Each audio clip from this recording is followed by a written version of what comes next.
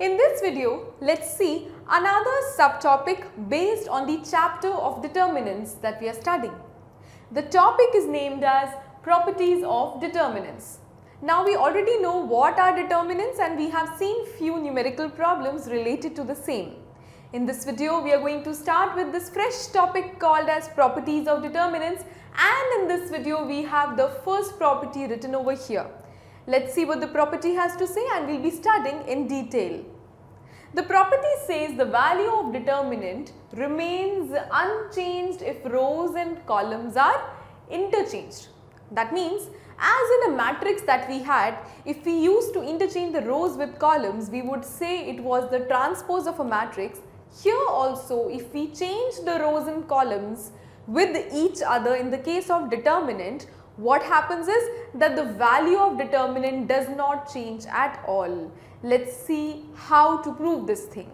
We will be taking a standard general form of determinant. We have a determinant, say del, and that determinant is having A1, A2, A3, B1, B2, B3, C1, C2, C3 as its rows. Now, what do you need to do to evaluate this determinant? You need to basically expand. So, let's expand along row 1, R1. If we do the same, what we have row 1 as A1, A2, A3. You want to expand it, that means you are going to take A1 into consideration and you eliminate or ignore the row and column corresponding to it. So, eliminating first row, first column, you have a subdeterminant and that is B2, B3, C2, C3. I will not be writing the subdeterminant this time because we have already practiced few videos the problems. So, it is basically what this subdeterminant, and you have to cross multiply to evaluate. So, it becomes B2 C3 minus B3 C2. This we know, right?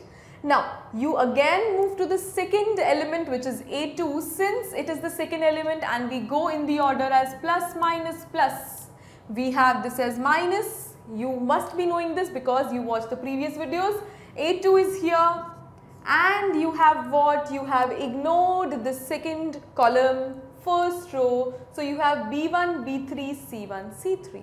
Now, B1, B3, C1, C3 cross multiplication should be there. It is B1, C3 minus B3, C1, right? This is how we are going about it.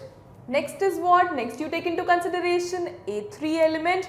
That means you will be writing plus A3 and in the bracket you would be having something wherein you ignore the third column, first row you have B1, B2, C1, C2, cross multiply the subdeterminant to evaluate B1, C2 minus B2, C1, right? This is the case when you have del. Del is a determinant given to me with A1, A2, A3, B1, B2, B3, C1, C2, C3 as the rows. Now, if the story changes a bit, now if I don't have del, rather I have del 1, and del 1 is such that the rows and columns are what? They are interchanged. That means what? That means I have A1, A2, A3 not as the first row here but as the first column. So, it is A1, A2, A3, B1, B2, B3. See the change, that things which were earlier rows have become columns. Now, what to do? Let's evaluate. First, we were evaluating through row 1, expanding through row 1. Here A1, A2, A3 were there. This time, where is A1, A2, A3? It is in the column 1. So, we are going to expand along the column 1. So, I write expand along C1, which is column 1. Understood? So, what is the sign? First of all, you need to see this should be plus. This element is what? It is second row, first column. So, 2 plus 1 is 3, which is odd. So, it is minus and this is plus, right? So, sign is clear. Let's start. A1 will be here. Expanding along the first column, remove the first column, remove the first row. You are left with the subdeterminant comprising of these 4 elements. Cross multiply.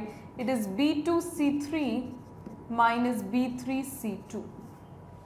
Now you have minus A2, so you write minus A2 In the bracket what is there? Let's see, second row ignore, first column ignore, left B1 C1 B3 C3. Cross multiply B1 C3, so it is B1 C3 minus B3 C1. Last but not the least, you have plus A3, so you have plus A3, let's write it here only, plus A3, then ignore third row, ignore first column, you have B1 C1 B2 C2, so it is B1 C2 minus B2 C1. Now match if it matches and you will come to know the conclusion. So it is A1 in the bracket, what is there? Same thing there. Minus A2, same thing there. And last but not the least, plus A3, B1, C2 and all, same thing here. So these things match, these are equal. Since these are equal, I say del and del 1. You write del here, you write del 1 here. So you have del is equal to del 1. That means even if you change the rows and the columns together, you interchange them of any determinant, the value of the determinant does not change.